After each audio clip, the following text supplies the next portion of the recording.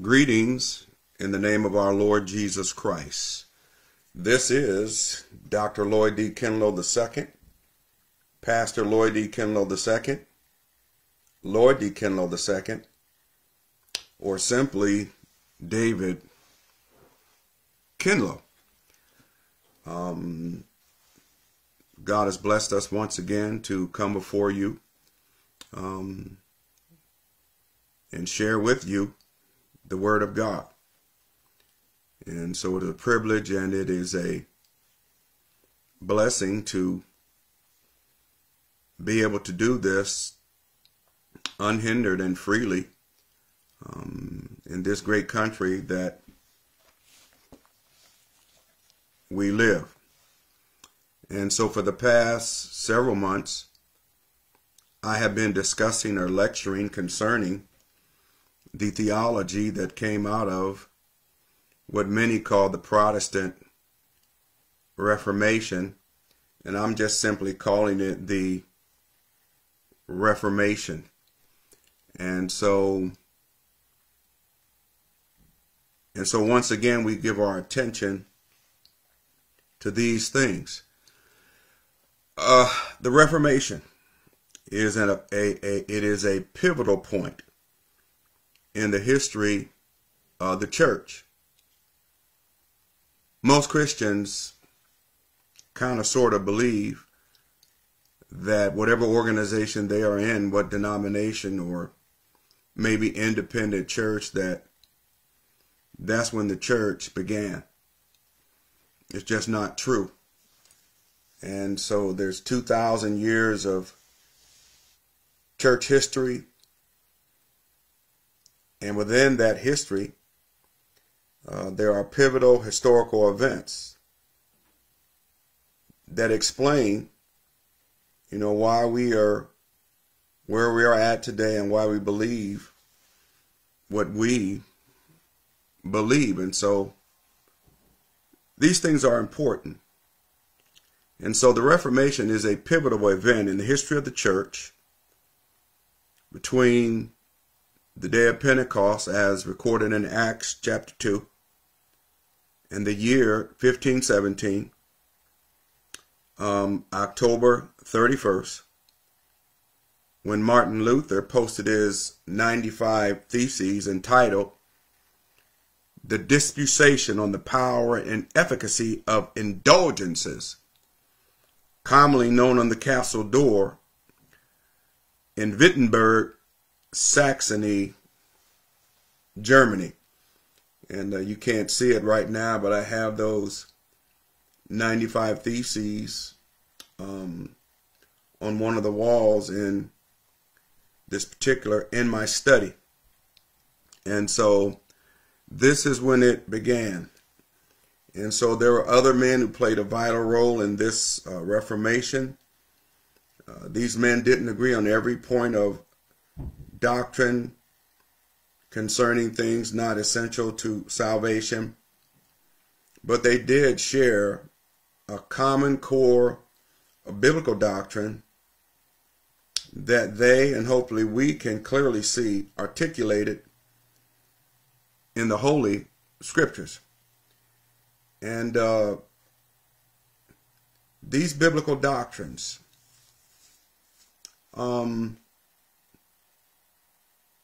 they were what was needed to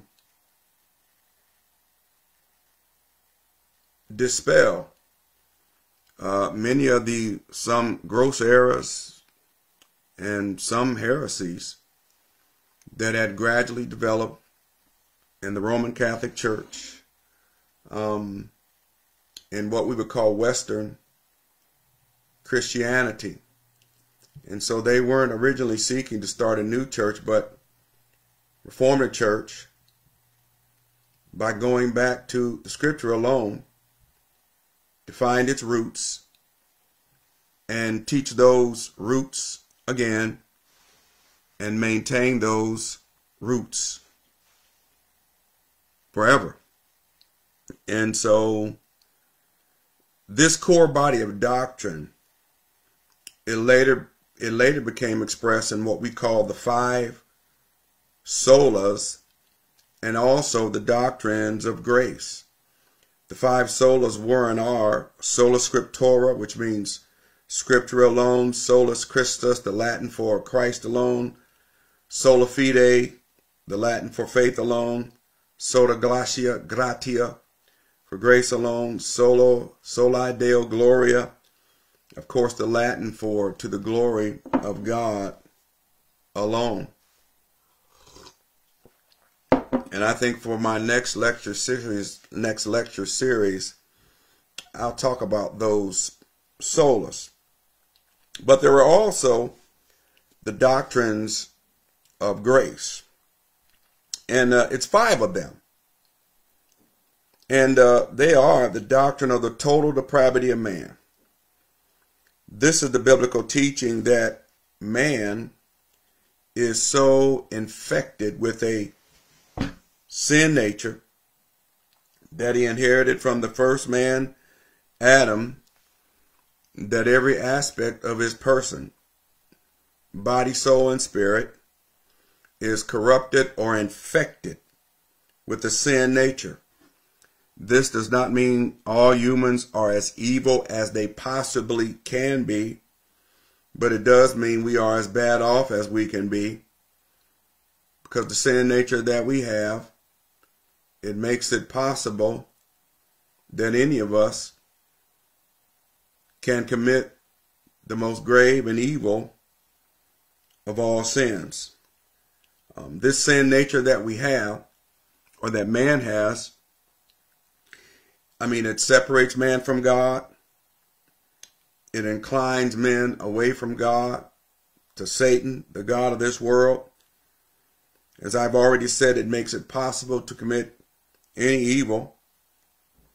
It makes them or renders them unable to do anything in helping themselves having a right or a saving relationship with God. In the classic text that speaks to this, Romans 3:9 through 12, what then? Are we better than they? Not at all. For we have already charged that both Jews and Greeks are all under sin. As it is written, there is none righteous, not even one. There is none who understands. There is none who seeks for God. All have turned aside. Together they have become useless. There is none who does good. There is not even one. And so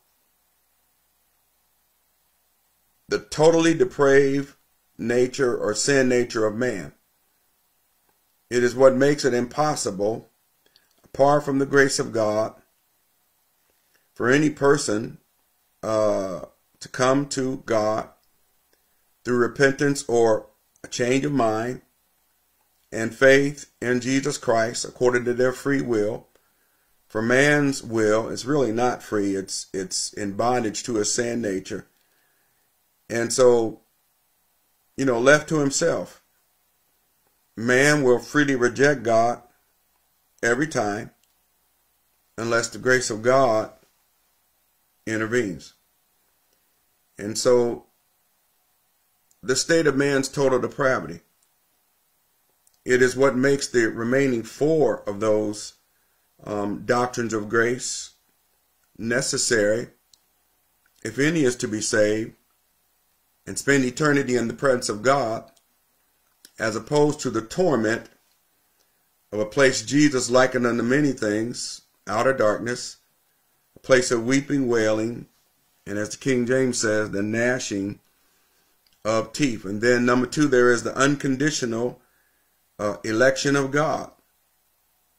The unconditional election of God is absolutely necessary if any person is to be saved.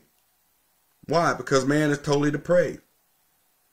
In other words, because man's sin nature prevents him from turning to God on his own. If any are to be saved, God has to act. They must be chosen by God to this end, according to his sovereign will, plan, and purpose. Because remember, man left to himself, he will never choose God. It's like Adam in the Garden of Eden. When he sinned, he didn't turn to God. He ran and hid and tried to cover himself up. And God had to come to him. And even still, Adam didn't turn to God. He began to make excuses as to why he ate from the tree God had forbid him to eat. And so unconditional election is God choosing to save some in order that he be glorified in his magnificent grace, love, and mercy, but leaving others to their own personal rebellion and rejection of God unto eternal damnation. And through this, God will be glorified for his justice and his wrath against sin and evil. And so the classic text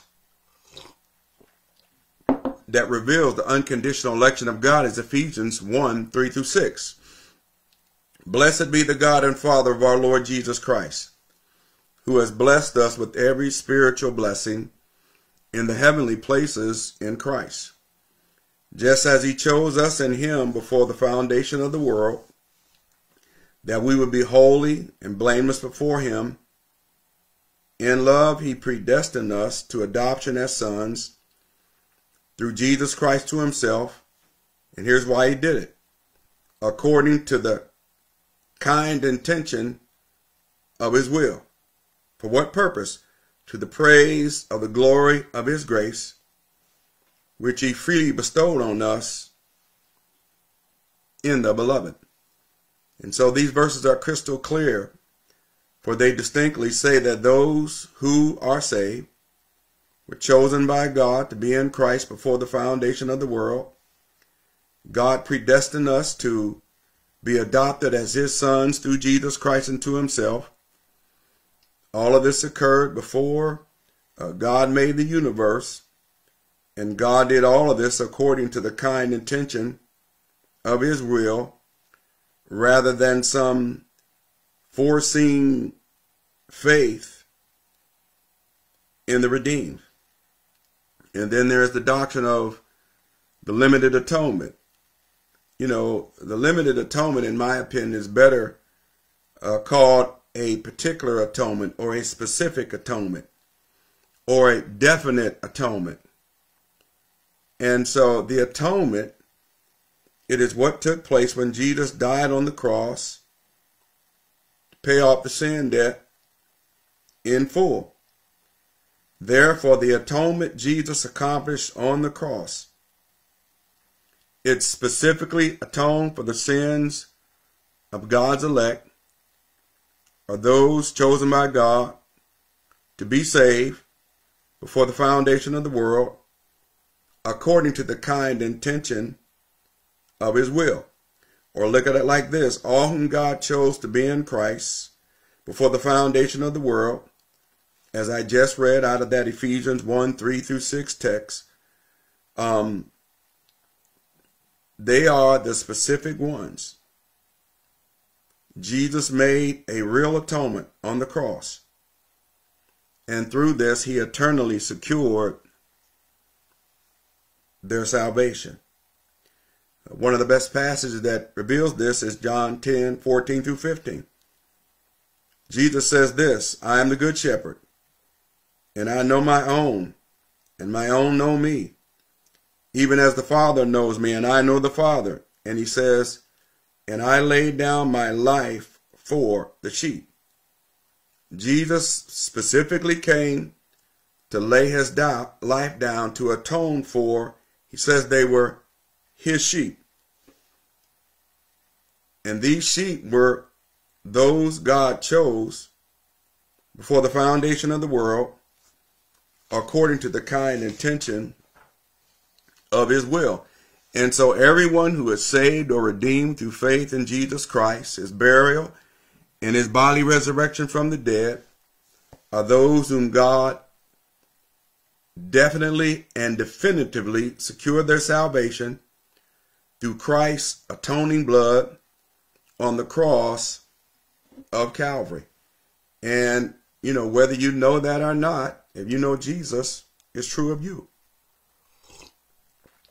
Jesus' death on the cross, it was specific to accomplish a particular thing in the sovereign will, plan, and purpose of God. And that was to redeem those who he chose to be in Christ for the foundation of the world. And that is one of the most difficult doctrines, the doctrines of grace, for many of my brothers and sisters in Christ to receive. And, I really don't understand why you would want to be in charge of your salvation for even a minute.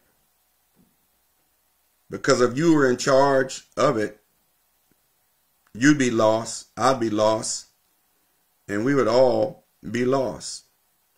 But praise God.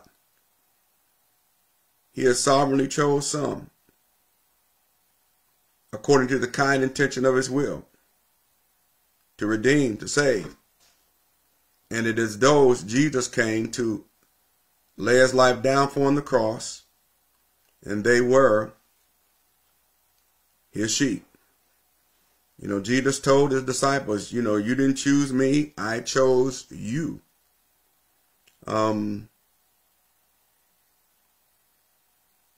And so this is what the limited atonement or specific or particular atonement is all about.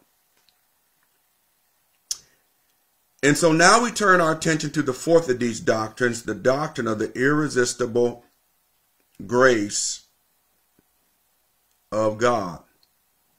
And the text I want to read in relationship to this is from Paul's letter to the Corinthians, chapter 15, verses 9 through 10. And it reads like this from the New American Standard Bible. For I am the least of all the apostles, who am not fit to be called an apostle, because I persecuted the church of God. But by the grace of God I am what I am, and his grace toward me did not prove vain. But I labored even more than all of them, yet not I, but the grace of God with me. That is the word of God. And so the doctrine of the irresistible grace of God, it is another of those doctrines of grace that is often misunderstood by many genuine Christians because of what they think it means. And the reason why many think incorrectly of this doctrine, this biblical truth, is because I don't think they've really done any in-depth study on what classical Reformed theology teaches concerning the irresistible grace of God. Most have not given significant attention to what the biblical documents teach concerning this necessary truth. But they have only read or heard what someone else has said about it. And most often this is incorrect information that is filled with what we call straw man arguments. A straw man argument is a philosophical term that describes someone who deliberately misstates someone's argument, words, or thesis in order to make their argument appear to be the stronger argument or the correct one. And so one of these straw arguments is the belief that when we, as Reformed Christians, and all that means is, beloved, we have an attachment to the church that, I'll put it this way for clarification's sake, the Christianity that separated itself from the error and heresy that was in the Roman Catholic Church. We have a connection and a link to that. If you're not Protestant, I'm sorry, if you're not Roman Catholic or Eastern Orthodox, I'm sorry, beloved. that's where your roots are. And so, one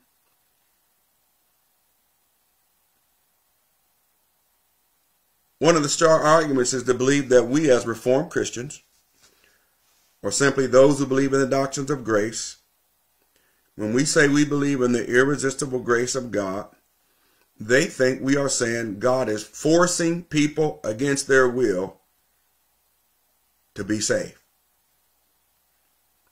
Or they believe we are teaching God's irresistible grace cannot be resisted because God forces it upon people contrary to their will.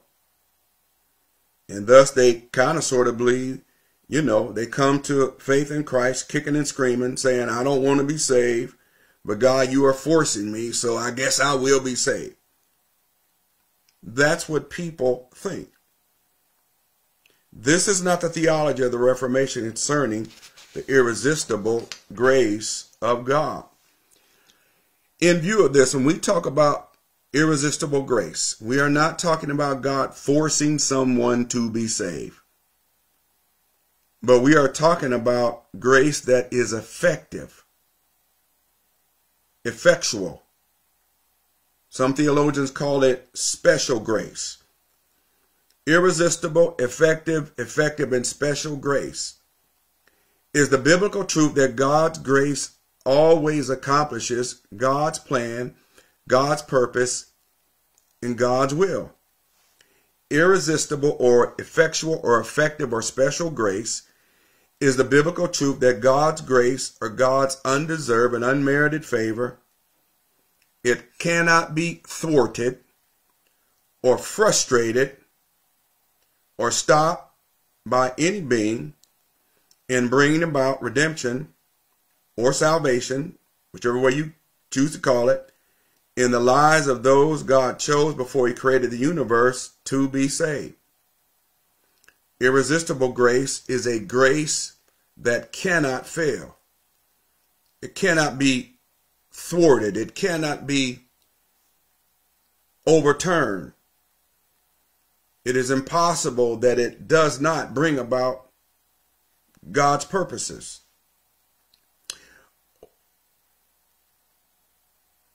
Or to make it personal, if you are saved, or if you have placed faith in Christ under salvation, you are one of those that, God chose before the foundation of the world.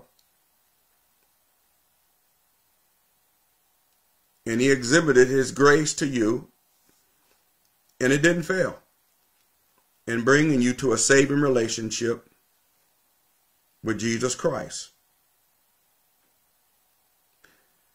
Because God called out your name to be saved before he made anything. Nothing could stop his grace or unmerited favor from moving or stirring up your heart, and therefore you willingly came to Christ through faith under the salvation of your soul. It is because of God's effective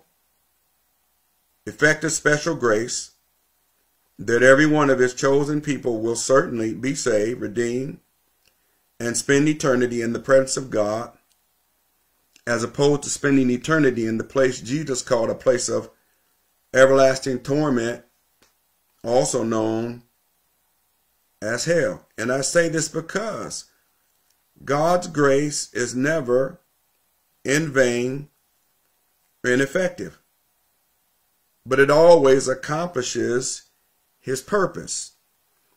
Martin Luther, he states it like this in The Bondage of the Will. God's grace is immutable. You cannot frustrate the grace of God. God's grace always brings about what it is purpose to do. And so irresistible or effective or special grace can be, and it is resisted by sinners. It can be resisted, as evidenced by the fact that those of us who are saved resisted the call of God in our lives unto salvation at some point. It can be resisted, but it cannot be thwarted. That's the point. It cannot be overturned. Because God's effective or effectual grace, it overcame our sin. It overcame our unbelief and rebellion against God. And it accomplished God's purpose in our lives by turning us towards Christ in faith unto salvation. So let me say that again. God's grace can be resisted, but it can't be thwarted. It can't be stopped. It cannot be rendered ineffective. And we can clearly see this effective, effectual, special grace in Paul's testimony of his conversion from a thug persecutor of the church to an apostle of Jesus Christ in the text I read to you from 1 Corinthians 15, 9 through 10. Notice, Paul says, I am the least of the apostles, and not fit to be called an apostle, because I persecuted the church of God. In these verses, Paul states the fact that he was an apostle of Christ in the New Testament sense, not in today's sense, because I personally think apostles in today's sense often means a shyster or religious huckster. But an apostle of Christ in the New Testament sense, or during the first century AD church. It describes a special category of men who no longer exist, for there were only 13 of them in the history of the church. I know there is an in-house debate among equally dedicated brothers in Christ as to whether Matthias was truly numbered among the original disciples or whether the 12th apostle was Paul. But for the sake of this lecture, Matthias was chosen to replace Judas as one of the apostles. And also, there's no doubt the Bible says Paul was an apostle of Jesus Christ. Be that as it may, all of these apostles ministered in the first 4 decades of the first century church AD, with the exception of John the Beloved, who ministered into the late first century into the early second century AD. And so these apostles were the original disciples of the Lord, including Peter, his brother Andrew, James, the son of Zebedee, his brother John. There was Philip, Bartholomew, Thomas, Matthew. There was James, the son of Alphaeus, Thaddeus, and Simon, the zealot. And there was one chosen after Jesus ascended back to heaven to replace Judas, who hung himself. And he was chosen by the drawing of lots by the remaining disciples. His name was Matthias. And then lastly, there was Paul, whose apostolic office was unique and special because he was not part of the original disciples. For during Jesus' earthly ministry and the beginning of the early church, he was an enemy of the cross of Christ. And so the qualification for the office of apostle included being a personal eyewitness to Christ's bodily resurrection from the dead. In other words, one had to have actually seen Jesus in his glorified, resurrected body to qualify as an apostle. And we read that in Acts 1:21 through 22. But this was not the only qualification. They also had to work certain signs of a true apostle. And we read about that in 2 Corinthians 12:12. When these specific men function in their apostolic office, they function with the full authority of Jesus Christ as his voice to the church through the infallible and inerrant leading of the Holy Spirit, whom Jesus sent to them to lead them and to guide them into all truth, just as we read in John chapter 16. Therefore, the oral teaching of these apostles, it bore the full authority of God himself, or Christ himself, and their New Testament letters to the churches and specific individuals are the word of God in all that they teach. In other words, they bear the same weight as the Old Testament scriptures, the four Gospels, Matthew, Mark, Luke, and John, and the historical book of Acts. And so Paul considered himself one of these apostles, but he really didn't think he was fit to be included in this group. Because after Christ ascended back to heaven to the right hand of the Father, he was one who severely persecuted and ravaged the church in his ecclesiastical position in the religion of Judaism, in one of the strictest of the Pharisee sects. Yet he became an apostle of Jesus Christ with the same apostolic authority as the original disciples, those such as Peter. And he became an apostle, he says, by or through the grace of God. He says it in 1 Corinthians 15:10, but by the grace of God I am what I am, and his grace was not in vain towards me. When Paul says God's grace was not in vain towards him, what Paul is saying is God's grace was effective in bringing about God's purpose, Paul's conversion, and putting him in his apostolic office. It was not an ineffective grace that may or may not have brought about God's purposes in Paul, as many believe, because many believe you can thwart the grace of God. Think about that. A sinner who doesn't understand God, doesn't seek God, who God says is useless, not one righteous, no, not one. Where do you think you get the power to frustrate the grace of God? You are under, when you're not saved, you are under the control of Satan, the god of this world. You think Satan has more power than God to thwart the grace of God? So this grace that God exhibited towards Paul, it was not an ineffective grace that may or may not bring about God's purposes, but it was effective.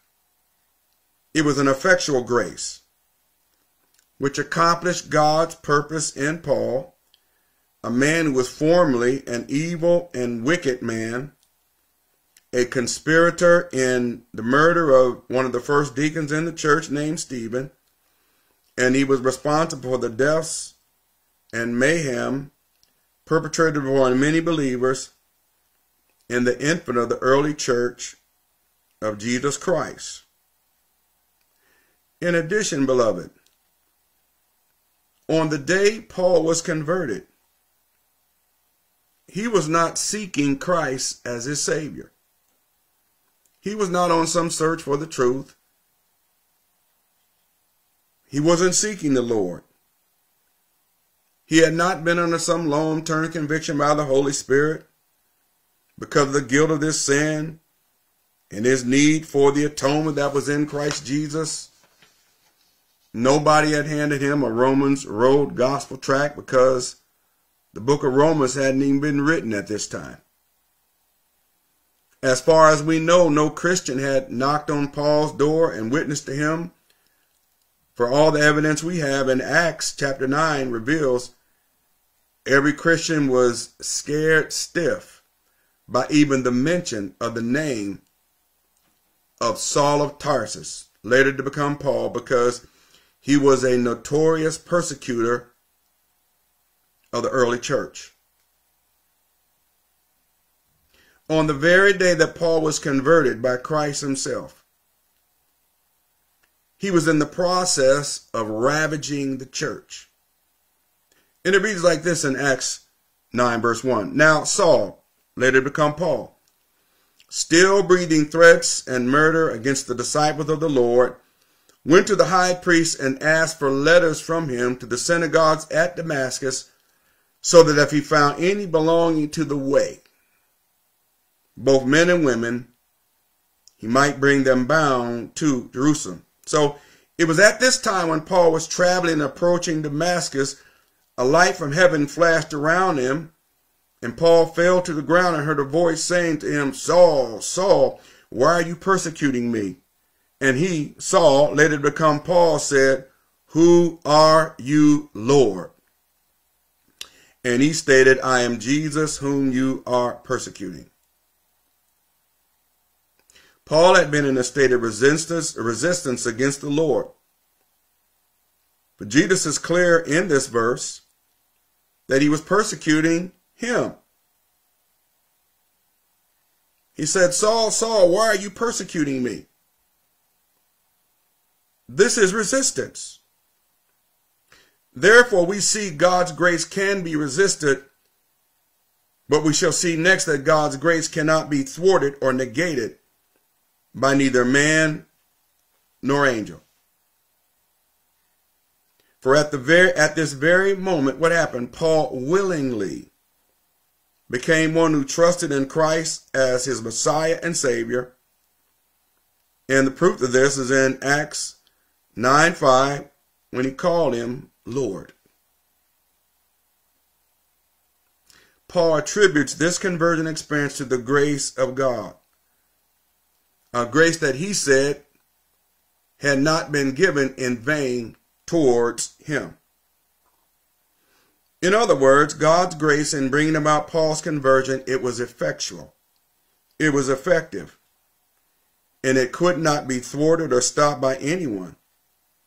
For it brought about that which God had ordained for Paul before he was born. And I say this because Paul is clear. In his letters, he was chosen by God unto his apostleship before he was even born.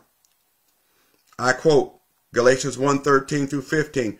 For you have heard of my former manner of life in Judaism, how I used to persecute the church of God beyond measure and tried to destroy it. And I was advancing in Judaism beyond many of my contemporaries among my countrymen, being extremely zealous for my ancestral traditions. But when God, who had set me apart, even from my mother's womb, and called me through his grace. God's grace overcame Paul's sin, his evil, and his hatred of Christ's church. And it overcame Paul's obvious resistance to the Lord.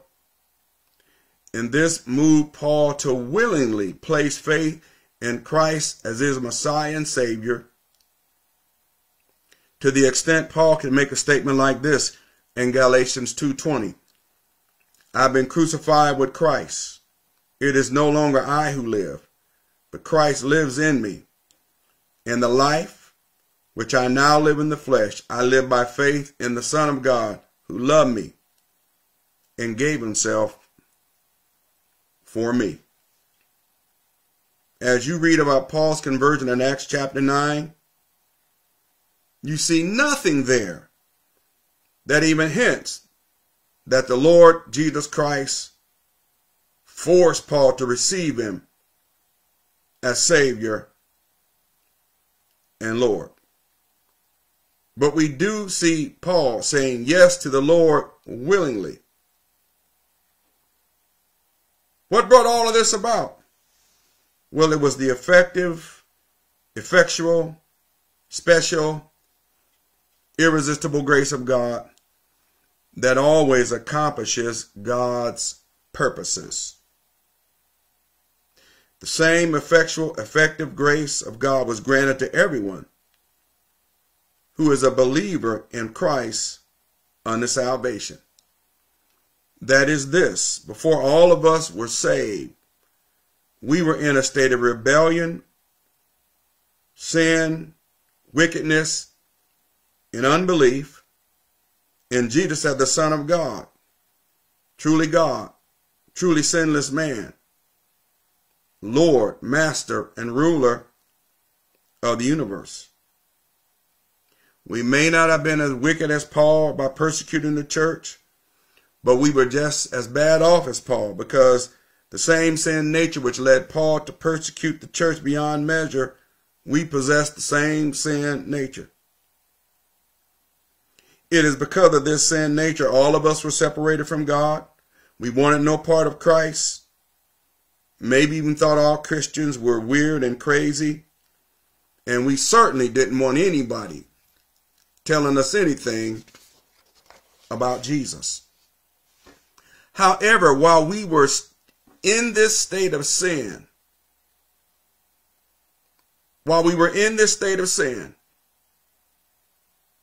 we didn't know it. But God had chose us to be saved before he even made the world. It is because of this,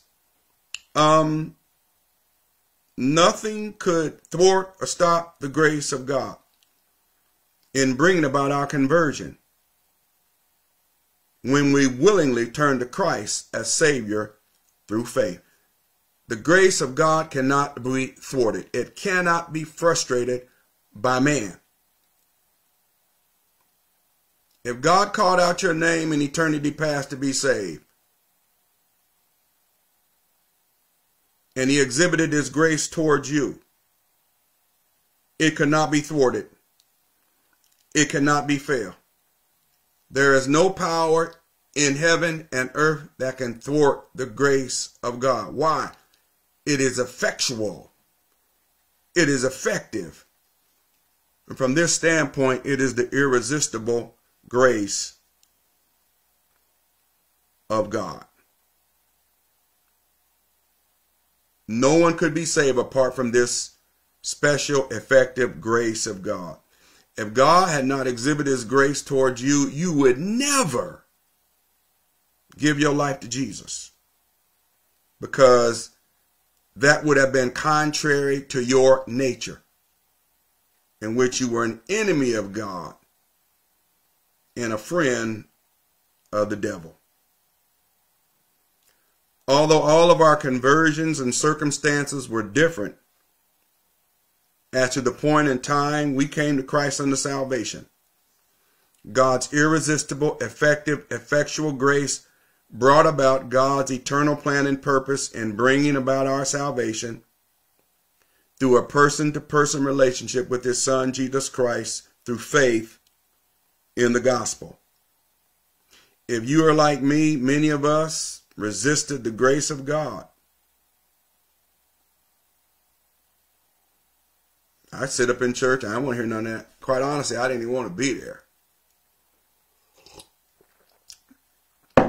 I played drums in the church, but I didn't want to be there. I'd rather be doing something else. And so I sat through many an altar call.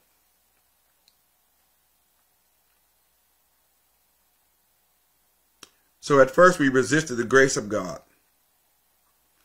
But God's grace overcame our resistance. It overcame our sin. It overcame our wickedness. It overcame our unbelief and rebellion.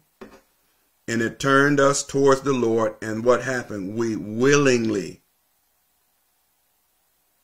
apart from any force by the hand of God, we had a change of mind about our sin. A change of mind about the person of Christ. And we trusted in him as our Savior according to his death on the cross for our sins, his burial, and his bodily resurrection from the dead. When I said yes to the Lord, it was willingly. I was ready. There was no force about it. Why? The grace of God overcame me, my sin, my rebellion, my wickedness. And it brought about in me what God chose concerning me before he even made the worlds. And so I was not forced to be saved. God didn't force anything on me. I was ready. And on the night I came to know Christ as my Redeemer and Savior, 15th February, 1978, I was not kicking and I was not screaming. I willingly said yes to this God-man, this Savior named Jesus. I was not kicking and screaming, telling the Lord, I don't really want to be saved, but I guess I will anyways. The Lord didn't threaten to barbecue me unless I acknowledge him as my Redeemer in true faith. I came to the Lord because his grace towards me was not in vain. Just as Paul said, the grace of God was not in vain towards him. But it was effective, effectual, special, and it was irresistible in bringing about my conversion and my redemption. All of us have a different story. But the grace of God that was abundant towards all of us was not in vain. But it was effectual and effective. It overcame all of our sin, turned us to God's Son, Jesus Christ. And as a result, we willingly received Christ as our Savior and our Lord. This is the irresistible, effective, effectual grace of God, which always accomplishes God's purposes. And so there you have it. And so once again, as I've said in the past, I have no idea who God has chosen to be saved. It's not my business. But I do know those who have come to know the Lord, you were chosen before the foundation of the world.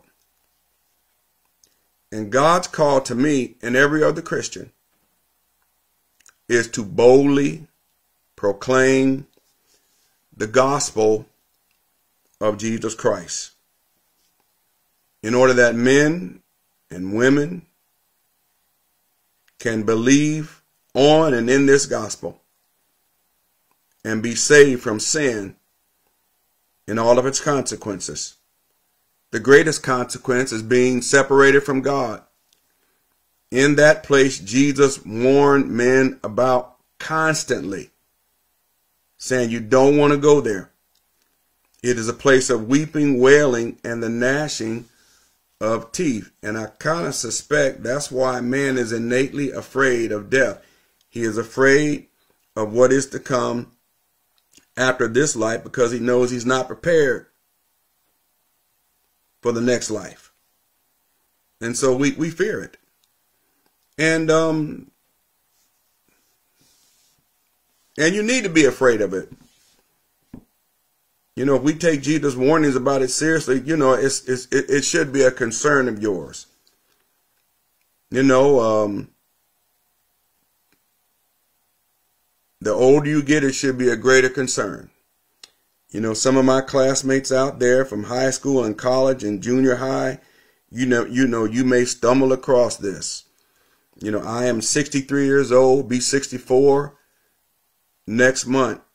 You know, we need to face the fact that we don't have another 63 years.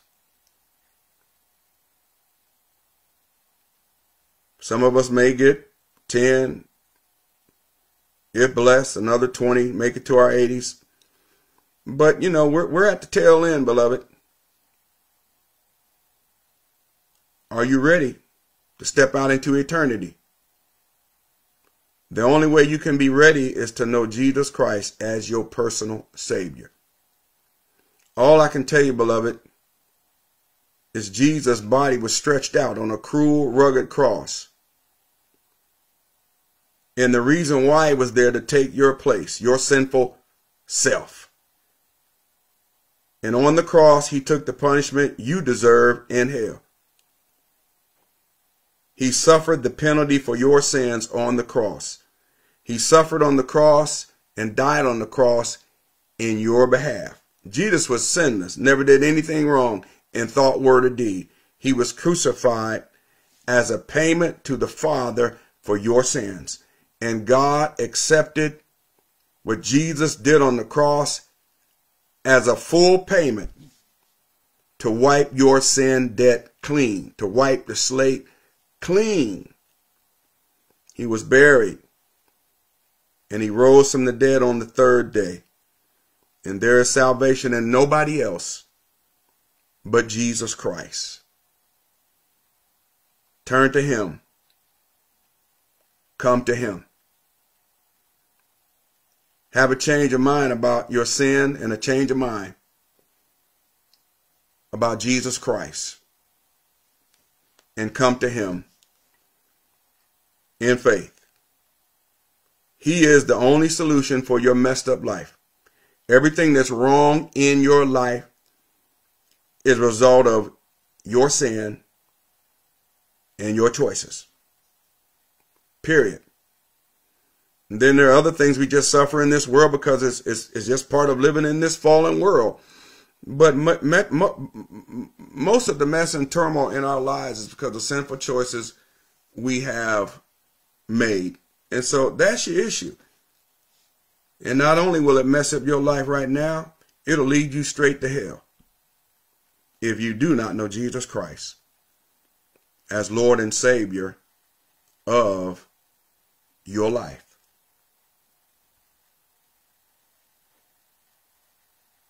Republicans can't save your soul from sin. Democrats can't save your soul from sin. Your mother can't. Your father can't. Your good works can't because you don't have any. You know, Martin Luther said man has no merit. He doesn't have anything. You are spiritually bankrupt in the eyes of God. You have nothing to offer up to God. In spite of that, he gave us his son, Jesus Christ. Turn to him in genuine, true faith. Believe he died for your sins. He was buried, but God raised him from the dead. If you can grasp that in true faith, the Bible says you shall be saved. Shall is a modal verb, meaning you can't help but to be saved. And so we trust the word of God.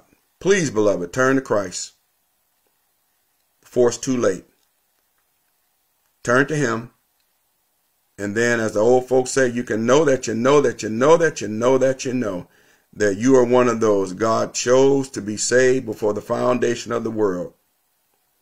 And because of that, his grace towards you was not in vain, but it accomplished exactly what God wanted it to accomplish in your life, to the saving of your soul from sin.